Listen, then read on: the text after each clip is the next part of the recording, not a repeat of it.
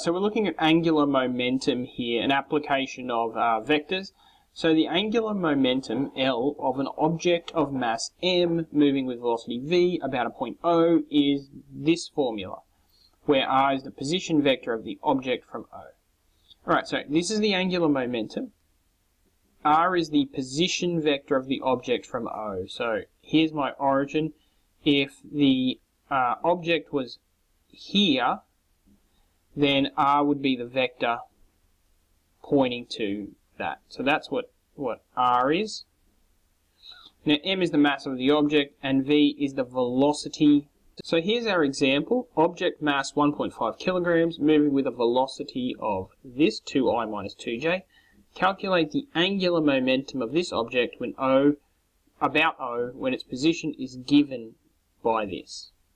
So let's put in some of the things we know. We know that we need this formula, r times the scalar m, the mass, v. Now r is our position vector, and its position is given by I plus 2j.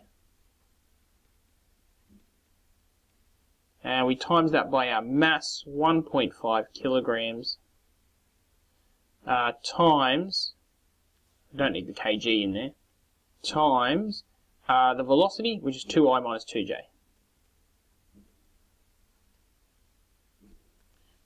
So because we're just multiplying that second bit by a scalar, it's 1.5 times 2, which is 3, minus 1.5 times 2, which is 3.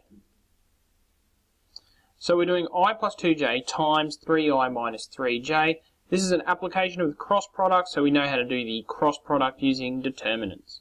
Just make it very clear here, this vector times this vector, determinant time.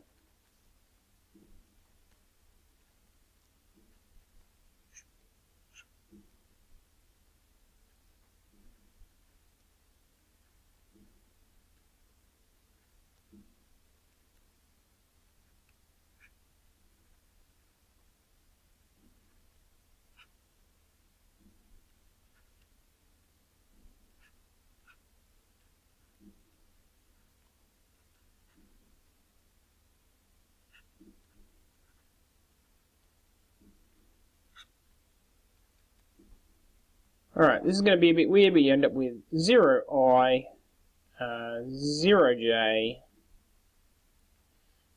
minus 9k.